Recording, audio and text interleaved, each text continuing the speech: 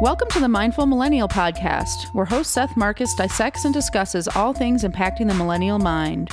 Mentors, peers, and professionals share intimate conversations on subjects such as entrepreneurship, exercise and health, the blessings and curses of technology, travel, and how to navigate adulthood in this age of information. We're the largest generation in history, and we dictate the future. The Mindful Millennial finds a signal through the noise. Hello and welcome back to another episode of the MindMill Podcast. As I record this introduction, I am in Santa Monica, California, visiting a few close friends and building new content for the show. I've also been building a new project that I'm really excited to share with you, but more to come on that in the next few months. Those of you that know me or follow the show know that I've been on the move a lot this year. In 2018, I've spent more nights in foreign lands than in my own bed. This year is a trial to experience a genuine traveler's lifestyle. Can I work while traveling? Can I maintain balance? Can I achieve my goals? Can I not only maintain my projects, but can they excel? I've learned so much about myself during this process, and with a few months remaining in this year, I can safely say that I am burned out on travel. I feel so blessed to have the opportunities to see the world, but now it's time to nest, to shift inward and to recharge. I'm sure a lot of us feel the same way after a long summer. It's just natural. So today I encourage everyone to take a deep breath and just be grateful for this precious life we all share, and check in on what's serving you and what is not. Today's episode is with Tyrone Beverly, and I'm very excited to share his story with you. Tyrone is an entrepreneur, a community leader, yoga teacher, family man, inspirer, and unifier. His extreme passion for equality, human rights, unity, and physical and social health has kickstarted a wellness movement that unites communities and fosters healthy lifestyles across the nation. He is the founder and executive director of I'm Unique, a yoga program which combines elements of Tai Chi and Eastern philosophy. Tyrone brings his programs all over the country, focusing on bringing yoga and social unity to people of all ages, cultures, and socioeconomic backgrounds. Him and his team have conquered some amazing feats, including opening up dialogue between gang members and police officers through yoga, through shared meals, and a safe place to communicate. Tyrone finds his yoga venues in an array of places, from a cleared out section of a Walmart to the Arise Music Festival, where I met him earlier this summer. His class was so unique and empowering, I had to invite him onto the show and get to know him better. Tyrone's story is fascinating, his mission noble, and his movement growing. I'm honored to have Tyrone Beverly on this episode of The MindMill. Be sure to stick around after the interview for Tyrone's reading of his Poetic Flow, a truly moving and powerful poem that encompasses the passion, integrity, and connection to body and mind. Enjoy. Tyrone Beverly, welcome to The MindMill. How are you doing, man? Oh, not too bad. Doing pretty good. Thanks for having me. Yeah, I appreciate you being here. I met Tyrone a few weeks ago at the Arise Music Festival where he was teaching and I was performing, and it was the highlighted yoga class of the weekend. And I just wanted to appreciate you again and say thank you. I appreciate you saying that. Thank you for participating and showing up. Whenever you do the yoga festivals, you get a whole different variety of different flavors of yoga, and something about yours has really captivated me, at least. I don't know if you remember this. I told you that day, like, there was a guy who had been partying all weekend. Towards the end of our class, everybody was so united and in such a great mood. And I went back to my mat after one of our group exercises, and this guy was on so many drugs, sitting pretty much on my mat. And I had a very real challenge of keeping myself in that yogic space while he was making weird comments and trying to drum up conversations with people in Shavasana. Yeah, I remember that conversation, actually. Glad you were able to get past that. Yeah, man. One thing I noticed about your class was that it had a lot of poetry and a little bit of martial arts or a Tai Chi sort of influence to it. Am I right with that? Yeah, you can say that. Definitely the poetry, and I think there's always been an interest in Kung Fu, and I take some of those elements and combine the two. So I think there can be something that would definitely link the two. Did you find yoga first, or was kind of the Kung Fu martial arts in your radar beforehand? Since I can remember, I grew up watching Bruce Lee and Van Damme and all those guys who really focused on martial arts, and I've always found it to be really intriguing that someone cultivates their intelligence to be able to manipulate their body in different ways and manipulate their mind in different ways to benefit their life. So for me, Kung Fu was my initial starting point not saying I was practicing Kung Fu, but it was just the films and the movies that I would see, and people being able to perform different things on screen and being able to apply that to real life made a lot of sense to me. So that's where a lot of the interest came from.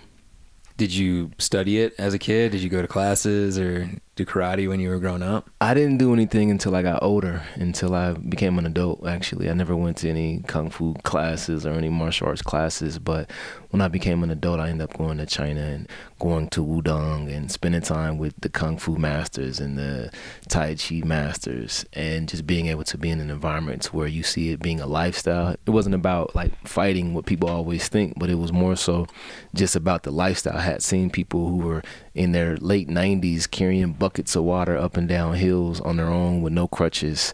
And that was intriguing, because I feel like in our society today, we're falling apart at really young ages. And what are we doing wrong to not be able to do that when we get older? To be able to gracefully age, I find that to be one of the most important things that we can do in life. Not saying that you're going to live forever, but you can do it gracefully. Yeah. So I was wondering, did you notice it from like the dietary side of things, or complete philosophy and mentality, kind of strong mind, strong body? What did you notice in China that gave these men and women such longevity? I think it was more so the consistency, that it was a lifestyle. It was everything that they did. It wasn't one particular thing, but it was something to where they apply all of these principles to the daily regimen. So whatever you're doing, it wasn't just dietary, it wasn't just exercise, it was more so, what am I doing every single day? And that's what I was able to see, and I can only interpret from my experience, and it might be something different, but I've seen people who were really active in a different way. When I was in Wudong, people took the time to be patient and to do daily tasks and eat together and live together and garden together and do a lot of things that I haven't seen here as a collective in the States together. So that was something that I found to be appealing. I would imagine that's what brought you to this kind of community-based yoga and the classes that you put together. I actually started practicing yoga before I went to China, though. When I think about community now, I no longer think about, sometimes people say a yoga community or the Pilates community or the volleyball community or the sports community or the whatever kind of community, and there's a lot of silos and there's a lot of division. So for me, a real community is where all of those groups are actually functioning together harmoniously. So when I say the word community, I don't use it loosely. I mean people who may have a different alignment than I do, but we're all in the same environment. And I think that's what a community really is. And it's not just to be broken up in silos and segregated, which we've been doing for so long. So when I say community, I'm talking about an array of people from all different walks of life that come together and try to do our best to coexist. Well put, man. Thank you. I appreciate that. Something that I noticed a lot from traveling earlier this year and then coming back is this sense of being so connected through social media, yet so disconnected from our neighbors, from the people next to us in a yoga class, people next to us on the subway. It's turning into an epidemic.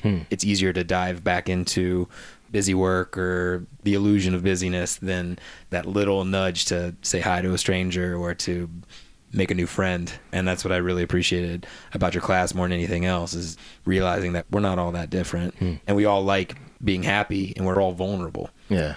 That was, I think the highlight of my experience with your class was towards the end of a Sunday, the last day of the festival, getting us all our stinky bodies all together about as close. You wouldn't let us stay that far apart. You kept being like, nope, closer, nope, closer, nope, closer. And it was just one sweaty, happy family for for the last 15 minutes of that class. That was actually the beginning of a really, really special day for me, of a lot of those relationships kind of coming around through the people I met during the music or at tents, just these kind of serendipitous occurrences of meeting new amazing people that are now kind of in my life. Oh wow, that's beautiful. And I appreciate that.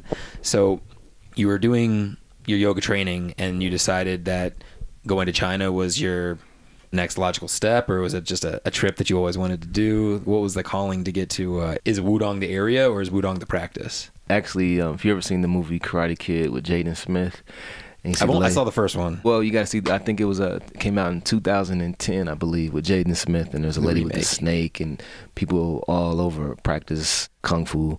and Tai Chi all day, every day, literally. And that's what you see in the movie. And when you go out there, that's exactly what's happening. They're practicing Kung Fu, Qigong all day, every single day. And I was always interested in going to China, but the way I went to China was from invitation. I had a relationship with someone who wanted to bring me out there with them. And then that's how that all came together. So it wasn't something that I put together and I was like, oh, I'm about to go to China. It was something that happened. You talk about these just things occurring. I met a guy, his name is Chen, and he's one of the masters from China. He's an ambassador, and he was out here momentarily. And I met him in maybe, let's say, September, and we ended up leaving like a month and a half after that. So it was something that was organically that just came together. Fell into place. Yeah, so that's kind of how that all happened. So it wasn't something I thought about doing. I thought about doing it in my life, but it wasn't something I had planned on doing it in that way. It just organically happened. So I grew up doing martial arts. My father got me into it. It was a kind of our little bonding because I was into the Kung Fu movies too, you know. I wanted to wrestle with my friends in the backyard and show them my moves, break some boards, you know. It kind of fell off. A lot of the principles have stuck with me into adulthood, but just the practice of martial arts is well into my past. I have a huge respect for it. What did you notice from coming from the yoga world to China and seeing these similar yet different mindfulness routines and practices to connect body and mind? What did you notice as far as the similarities and differences? What I noticed, it was more of the culture took it on in Wudang. So it wasn't just a school, but it was the entire culture. The whole environment was conducive to cultivating your abilities. So that was something that I've seen out there that I haven't seen out here, as far as like the entire community being involved. Whether you worked at the grocery store or wherever you worked at, you had a connection to it as well. So that was something that was really beautiful. It was a smaller population, obviously, but the people were all on the same accord. And you seen a lot of young people practicing on their own, and that was something I appreciated, because out here we have to go into different schools and try to convince them that this is something that our youth should be doing, whereas out there the youth were doing it on their own and being guided by those who they were around as well. So that was something I feel like we can learn from and be able to apply to our environments as well. So what have been your more successful versus less successful attempts at bringing these communities together? Because you seem to be such a unifier. I'm wondering, was it quick success, or was there a kind of a trial and error period? I'm sure you're still in that to a certain yeah, I'm still in that trial and error period. Earlier on in my journey with the yoga practice, I went into different environments and I tried to get facilities to open up their doors to be able to have an asana practice for free for different people in the community. And there was a lot of doors that were being shut, and people were saying, no, we can't do that here. It's not of interest. And I just kept knocking. I kept knocking. And eventually those doors opened up to where we ended up having the most diverse yoga class in all of Colorado. And that was something that was years of cultivation and years of knocking and seeing no's again and again and again, and realizing that, you know, once you have 100 no's, that 101 might be that yes that you need. And I think that's what happened over time.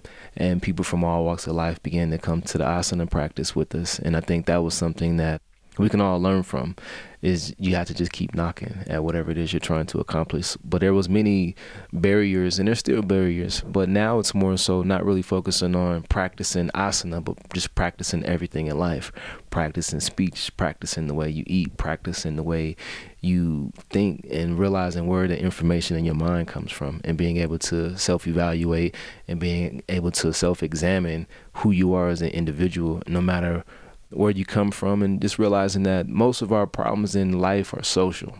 If you're not connected socially, there's a lot of barriers, and if you learn how to see the world differently, it's a tool that can help you get through anything, and it's all about perception. So oftentimes we struggle with our perceptions, and so the barrier is a perception as well. So just kind of talking about what you were saying, I think a lot of that really comes from my own perception now. If I think it's a challenge or a barrier, it's because I've created it. Or I can just keep knocking until the yes comes. Mm-hmm. Did you have to overcome a lot of your own barriers to become the presenter, the teacher that you are now? Yeah, I mean, there was a lot of lessons along the way. So when I first started teaching, there was a lot of different experiences that I had. I come from a place where yoga was not well received. People had no idea what it was when I first started. I come from a community where it was gangs and it was drugs and it was violence, and then I'm over here practicing yoga moves and people are looking like, man, what happened? Are you, they asking kind of questions. Is he still like girls, or what's going on with him? And over time, I go into classrooms and there was a lady who looked me up and down and she says, "Are you teaching?" I said, "Yes, ma'am, I am." And after she looked me up and down and I said, "Yes, ma'am, I am," she walked out. She came back a little later and she apologized. And she said, "I have a background where, she wasn't connected to people who didn't look like her, and to be led by someone who did not look like her was not in her cards." So she felt like it wasn't for her. So she walked out and she apologized because she was dealing with a lot of prejudices that she'd been raised with. And earlier on, it could have been a challenge, but I came with the open mind saying that there's going to be different people in this world who may not want to practice, who may not see it the same way, who may want to be divided and stick with their own kind. You have to let them be who they are. And if they come to the light, then that's okay too. And I think that was something I had to learn earlier on in my practice. Well, you have the much more challenging goal of bringing together a group of very diverse people who aren't into yoga. I'm sure you see so many first-timers or very timid practitioners, and a lot of the yoga community here in Colorado are a bit more affluent. They go to the same studios. They see that they are the same teachers. It's just on their rotation. You know what I mean? Absolutely. And I think that there's something to be said about holding a chair pose or a warrior pose longer than you have before as that sort of comfort challenge. And it's a totally different experience to go to a Walmart and practice with people who don't have mats, don't have any yoga clothes, don't know anything about linking with their breath. It's a totally different animal. And it's also so incredibly important, I think, to go back to the social side of community and breaking those barriers. Within the last 50 years, like music and dance brought so many people together, especially dance. You look back and there was such a communal celebration was hinged around dance, and a lot of it is physical touch. And it doesn't have to have a sexual connotation or any sort of agenda. It was about expressing yourself physically. I think we've lost that in the last 50 years. For that reason, practices like acro yoga and classes like yours, where you're kind of pushed into that position where you need to have a conversation with a stranger or make physical contact with a stranger, even if it's as much as putting your arm around their shoulder for a shared balancing pose. Right. Or these little things are foreign and they make people squirm a bit. I know that I started that way when I was first getting into yoga. I was like, oh man, I don't want to rely on this person but put them up on my feet or anything like that. Yeah. And now, depending on the day, that still is a little bit of a challenge, but I recognize you've been through that process so many times that you're like, this is something that will feel great. This is something that is important to share with others. And it truly does bring people together, man. And I really appreciate you facilitating that. Thank you. I think that a lot of the entrepreneurs and the starters out there in the community right now, essentially that's what they're trying to do, is connect people by different means, whether it's through a yoga class or through a social media, a new app or a podcast, whatever it may be. It's about connection. And we need that in our communities now more than ever. It just feels like such a divided time right now. And I think a lot of that is the things that we tap into are feeding us that information, that there is so much hate out there when in reality, there's just so much love that they like to sweep that under the rug. Just as a collective. I'm not quite sure why that happens.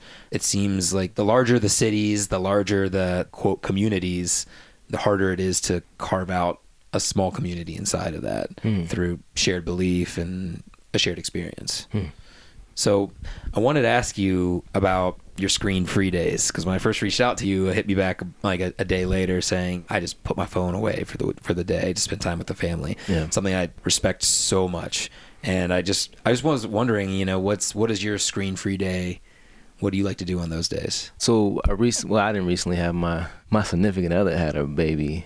I happen to be the father of that baby, and being able to spend time with him is something that I really enjoy doing. Just seeing him grow up, and he's 8 months now. So having those times where we can just watch each other, watch me grow, watch him grow, watch her grow, and we just occupy the same space, doing nothing or just laughing or just keeping it simple, going for a walk, not doing too much, but just spending that time together, whatever that time may be, whatever we're doing in that time. That's what I find to be really important when I'm just not doing too much. And then being able to just strengthen the family unit by just being in each other's presence. Do you guys like to cook together? Do you guys have any like kind of budding family traditions? We like to cook together. Sometimes it's not as easy as it used to be. The time is so challenging when you have full schedules, but whenever we have the time or whenever we make the time, we definitely make sure that we can do that together, eat together. So we eat together every night. And that's one of our traditions is we don't eat alone. We don't eat this person not in this room and this person's in that room. We sit down at the table, discuss our days, what we've been through and what we plan for. It's not saying that we can predict the future, but we can plan for it. So we're talking about ideas that we plan for. And that's something that we do on a daily. So it's just being actively engaged in the relationship to be able to spend those subtle moments together. My journal that I use has little inspirational quotes every day. And one that's been sticking with me over and over again is, I think it was from Eisenhower. It said that plans are nothing, but planning is everything. It's amazing how quickly we derail when when our plan falls apart, you know, Right. when somebody's 20 minutes late and all of a sudden everybody's in a hiccup, you know what I mean? Yeah. But collecting and seeing what's happened the last day and the last week and the last month, how are we going to stay on the path, or how are we going to change our playbook a little bit to keep going towards that goal? Just kind of seeing what's working, see what doesn't. Just making those audibles along the way. Yeah. Yeah. How long have you been doing this I'm Unique nonprofit program? Well, the inception of it was a lot longer, but it was official in 2013. So since 2013. Okay. So when all the paperwork was all legit. Yeah, it always takes a lot longer. But you know? it was a lot longer than that. But that's when the paperwork was all. I did a little bit of research myself, but would you mind kind of explaining what it's based on? So I'm Unique. The mission of I'm Unique is to create a culture of health, individual growth, and social change. So you deal with the individual and then you deal with the social. And I think those are the things that we need to do because culture influences behavior. So if we're not creating a culture of health, then we're going to continue to keep spinning our wheels and not really addressing the issues in our society that need to be changed. So being able to rethink and redesign a culture to live in, to grow in, and by design, it will change the society we live in. So those are some of the things that we work on. And we do yoga classes, and we also have a program called Breaking Bread, Breaking Barriers. It's where we have conversations with people who tend to disagree on certain subjects. So we're bringing in law enforcement with people who disagree with law enforcement and talk about police relations and police brutality, and bring people to the table who don't like police officers. I hate police officers. And then this person doesn't feel connected to the community. And we grab those groups of people and we practice asana first.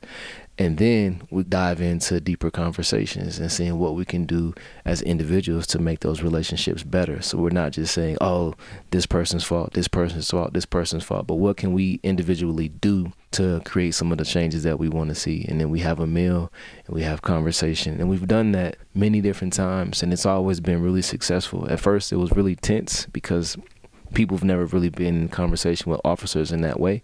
And some of the officers never been in the conversation in that way.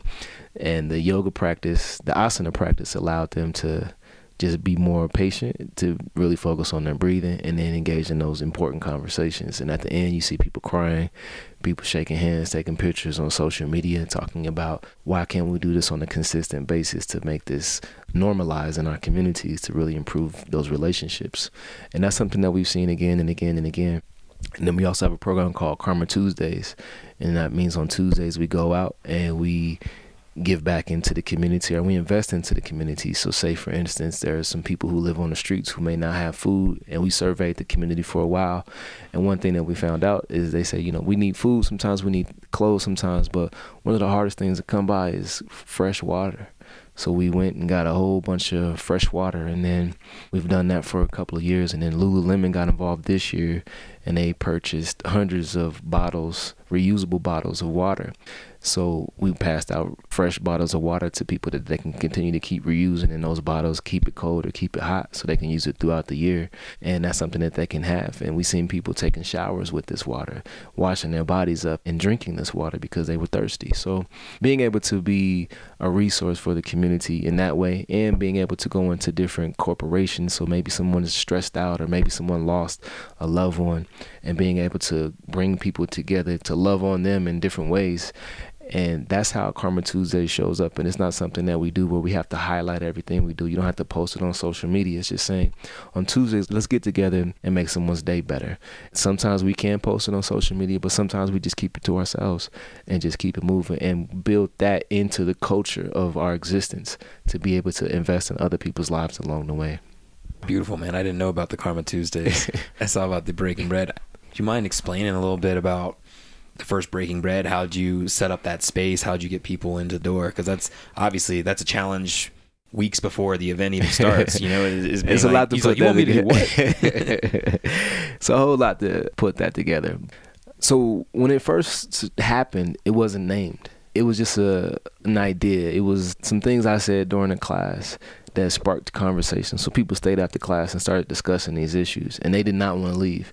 People continued to want to talk about the things that were important to them, and folks was like, let's continue to keep these conversations, and we kept doing that. So after class, we would just start having organic conversation. It wasn't designed, and then said, let's put a name to it. And then we did a class, and I reached out to Noodles and Company, and I asked Noodles and Company if they would be willing to let us occupy their space. And they said, yeah. Not only they let us occupy their space, but they donated all the food for everyone to eat. And that's when we brought in the law enforcement, we brought in different members of the community, and we started having those conversations. And then we had conversations about mental health, conversations about many different topics that people were concerned with, and bringing people together around immigration. You name it, we talked about it. And those were some of the conversations that we had. And they were all pretty challenging. You know, I had to talk to law enforcement. Some people I knew, some people I didn't know, and I told them the idea. Some of them were really interested, but they had a higher up that wouldn't allow them to be in part of those conversations. So then there's a lot of resistance, and people like, oh, they don't want to show up. They don't think this is important, where they don't really have they didn't have that power to be able to say yes and show up because they represent something different that was above them. So there was a lot of red tape in some of these conversations. There was some challenge, but I think there's so many challenges in life, and I think we just, like I said earlier, you just got to keep knocking. And then I kept knocking, and those doors opened up, and they showed up, and we went all the way up to the chief of police showed up. Some of his people showed up, and Aurora showed up, and fire department showed up, first responders showed up. And in some of these conversations, we learned so much. So oftentimes we think about law enforcement, or we think about the fire department in different ways. And one man from the fire department had showed up, and he broke down and just started crying. We're like, what's going on? Maybe something was said that moved him. I don't know. And then we asked him, and he said, I've never been in a space with the community when I actually wasn't saving them. I'm just talking to them. Every time I get up every day, I'm looking at people deal with tragedies, and it's starting to take a toll on me. I think those are the things that we have to remember. What are we doing for the people who wake up to this every single day? When they get there, they see bodies being decapitated. They see some of the worst experiences that a person can see, and they go home and they sleep with that. And they wake up and do it again the next day. And he just shared some of those experiences with the crowd, and he silenced the crowd. No one had anything to say because it was something that most people don't even think about. So they just hugged on him and loved on him and want to support him in any way you can. Went and took him fruit bowls and just connected with him in a meaningful way.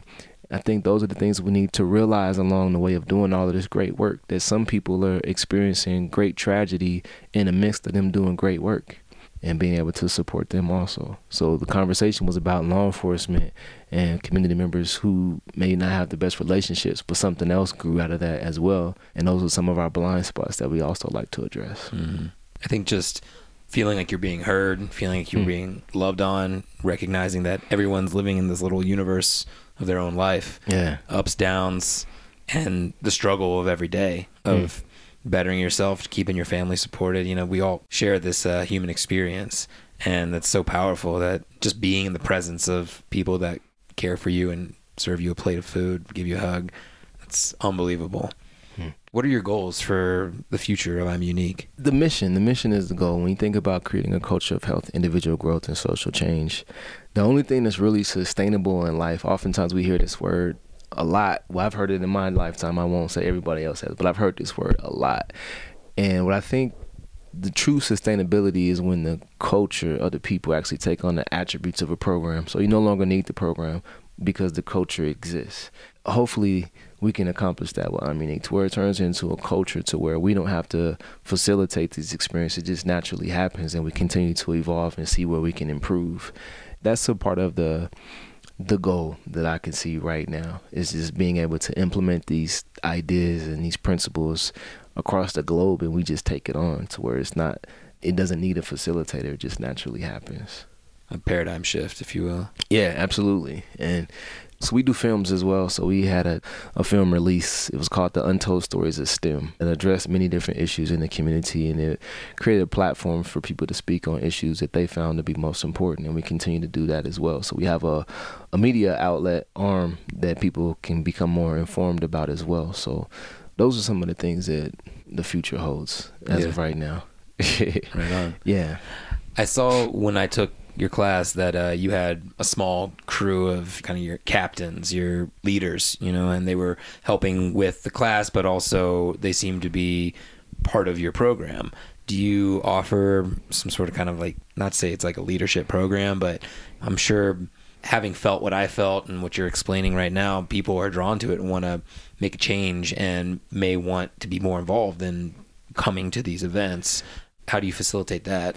We have a training called the Path Towards Harmony teacher training program, to where you become a facilitator, and once you become a facilitator, you're classified as a facilitator of harmony. And those are some of the things that we do. So we practice the asana, but we also practice facilitating different discussions wherever your space may be. So, and our training starts off with the people closest to you. So you have to be able to lead them and teach them first, and be able to provide information with those in your reach, whether that's your family, your neighbors, your colleagues, your coworkers, whoever's in your space, be able to work with them and then go out into the wider community. Because oftentimes people do great work in the community, and you come home and you don't have those great relationships with the people that you're sharing those walls with. And that's a consistent problem I've seen through the years, just seeing people do great work in the community, and maybe they're getting a divorce, or maybe they haven't been with their kids in so long, and at home it's not peaceful, it's not well received. Be able to influence those around you in that way, then go into the community. So we do have a program, and it's the Path Towards Harmony, and creating that for community members to be engaged with themselves and be engaged with the world around them. And that's what we also provide. Do you find that people seem to come more for the message, or is it the yoga? I would imagine it would be the message, yeah? Sometimes we divide things like, is it this or is it that? And sometimes it's just both. They just complement each other, and it makes sense. And I think we gravitate towards things that make sense. It makes it a lot easier in our decision making. So I think there's a part of the asana practice that is very appealing because people like to be physical, and then the message is something that we can all relate to, and it can impact everyone's lives. So as we talk about, it's voting season, there's a lot of division around that. Or when something happens in the community, there's a lot of divisions around what side you choose. And being able to make informed decisions, I think, is what helps people get more involved, because it's something to where it's really balanced, and it does its best to be objective when we look at information and evaluate information. And I think that approach allows people to want to come in, because wherever they lie on the spectrum, they have a place too. I've always found that you find connection and you have more long-lasting relationships with people that you share some sort of trying experience with. Yoga is such low-hanging fruit when it comes to that, right? A lot of people, it's just finding your body's edges, its limits, maybe pushing those barriers a little bit, and just that exercise alone, it opens the heart a bit. Combine that with a message like yourself, like that you provide, and it's a fantastic experience, man. Thank you. For those who are young in these divided communities, I mean, which in my eyes is just everyone, no matter where you are in life, it seems that there is some sort of division in these communities. What would you encourage to the younger folks coming up to kind of extend an olive branch, if you will? That's a really good question and a difficult question. I don't know the answer. I figure you might have a little bit of insight to it. It's a great question because I think it's something we should be thinking about. But when we look at it for the whole, I think it's different for every individual person. So I've seen people who went to try to extend their hands to people who didn't receive it. And it makes it challenging for that person to continue to keep reaching. That rejection can be really deterring. Absolutely. So that's why I really talk about like being able to develop yourself first and being able to strengthen your emotional intelligence so you can deal with the no's and the rejections that you talked about, because you're going to see that along the way. And I have to refer back to a story. I was having a conversation with a man by the name of Don Cheadle. He went to Denver East, right? Went to East, Iron Man, big time actor. And in this conversation, the question was asked, what would you say to a young actor or actress who wants to pursue a career in that field? And he says, I would tell them, don't do it. Go get a degree, go to college and get an education. Because people are going to judge you, people are going to critique you, people are going to tell you you're not good enough. Why would you put yourself in that position? And in this area of social media, people are always going to criticize you and put all these nasty things about you online, and it's going to be a lot to deal with. Why would you do that to yourself? But if you get an education, you get a degree, you have something to fall back on, you have something to provide for your family, and that's going to make your path a lot easier. And then he ended with this, but if that stops you, then it really wasn't meant for you, because there's nothing that I should be able to say to get you to not want to accomplish your goals and your dreams, because it's in your heart. Then there should be no one who can tell you to do otherwise. But I'm just going to prepare you for the world that you're going to be involved in. And I think that's something that we all have to remember along the way, that we're all going to be critiqued, we're all going to be criticized, we're all going to be told we're not good enough. But those things should not stop us if it's really in our heart, because eventually those doors will open up and we will make a way for ourselves if we continue on the path. And if not, then we're going to be easily distracted and discouraged along the way if we can't deal with the criticism that we're going to also be a part of. So that's advice that I would also share, because I think that's something that we have to think about when we want to pursue our own greatness, is that that's a part of the journey as well. That's the part of the process as well. And let's not create an illusion that it's going to be easy. And I think when you have that already in your viewpoint, then it's going to be a lot easier. So when it shows up, you're already familiar with it. You're already saying, oh, I know that this was going to happen. I can sit down and have coffee with that. I can have tea with that. I'm not afraid of that. And I can get real familiar with what I'm not comfortable with. And I think that's going to make it a lot better for anyone trying to pursue anything in life. Well put. I 100% agree with you. I very much live in this world of rejection versus regret.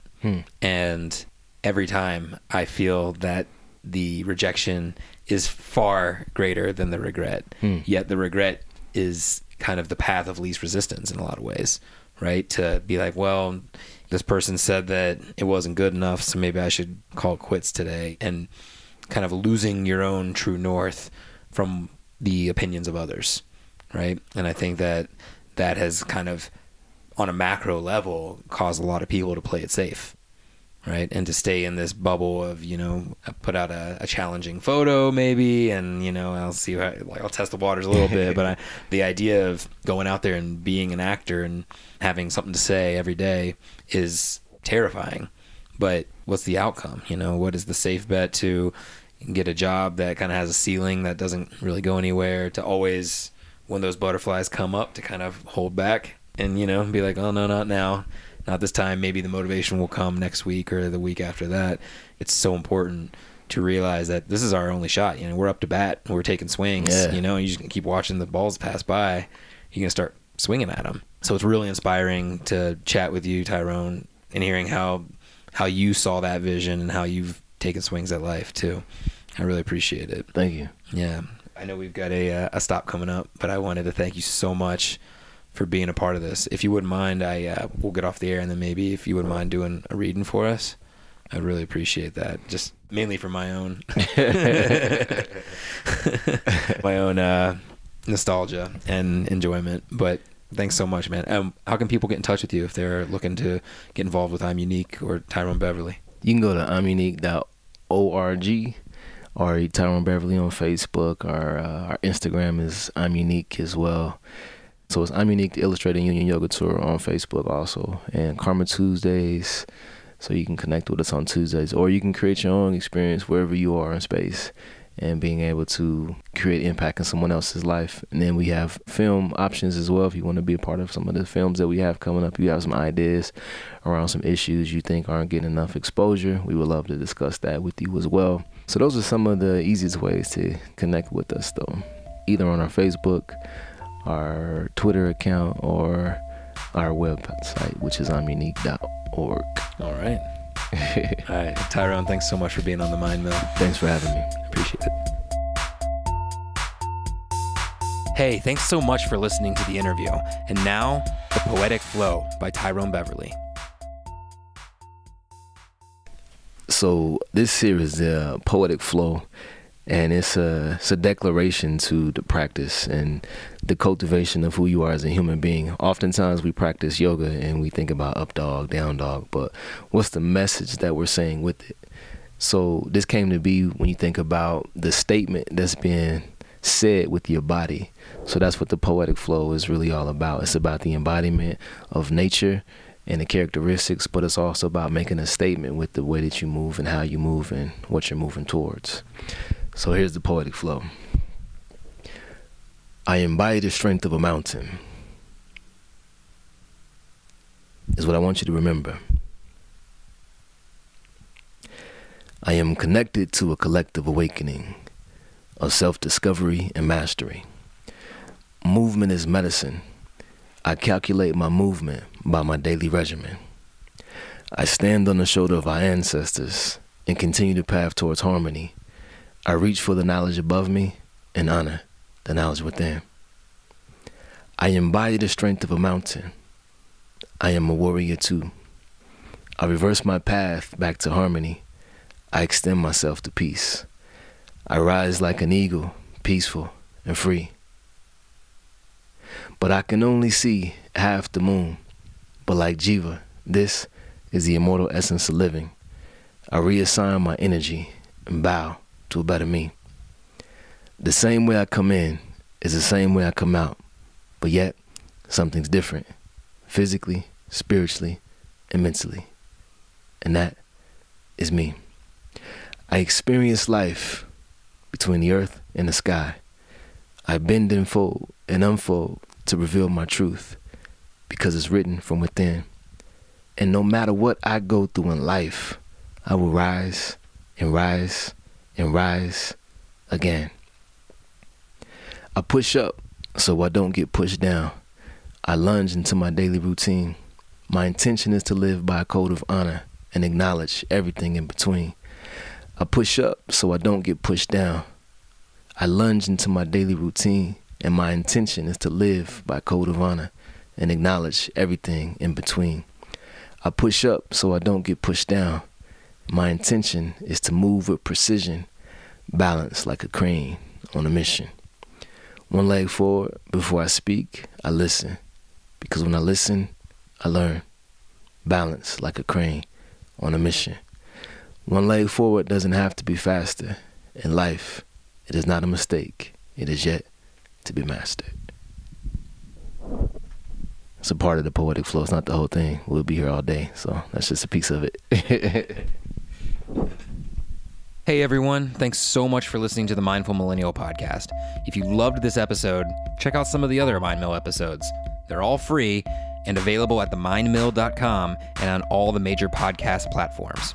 Also, please take a second and leave a rating and review on Apple Podcasts. It's incredibly easy and it really is the best way to help the show. Stay tuned for more MindMill episodes coming down the line. I'll keep them interesting for you, I promise. Take it easy. Today's episode is sponsored by Best Self, makers of the Self Journal and other phenomenal productivity and mindfulness tools. At the start of 2017, I had New Year's goals like so many of us.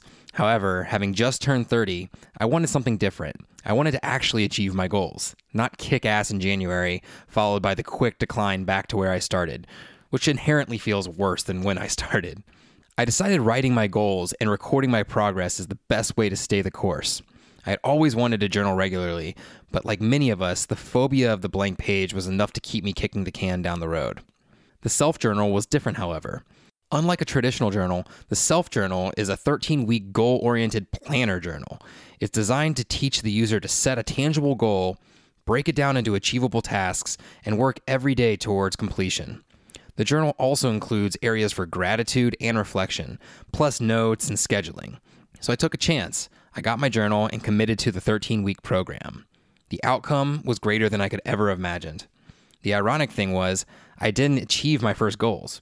However, what I did achieve was the ability to actually see my progress, what I was avoiding, and what to do next. I could actually give myself a grade on my work, not this pass-fail bullshit mentality we seem to judge our lives by. My productivity skyrocketed, along with my routines and overall happiness. I found myself able to focus on the moment, the present, rather than reliving the past or anxiously anticipating the future. If I thought of something, I now had a place to unload it from my mind. Fast forward a year, and I'm now on my 4th journal.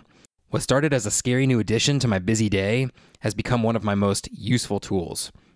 I can look back on this pivotal year of my life, see how far I've come, know where I'm at, and what lies ahead. So check it out. Join the thousands of people who have had their lives radically improved with the assistance of Best Self. Check out bestself.co for all the journal options and other amazing productivity tools. Or follow the link in the episode's show notes to support the Mindful Millennial Podcast. It's all available there.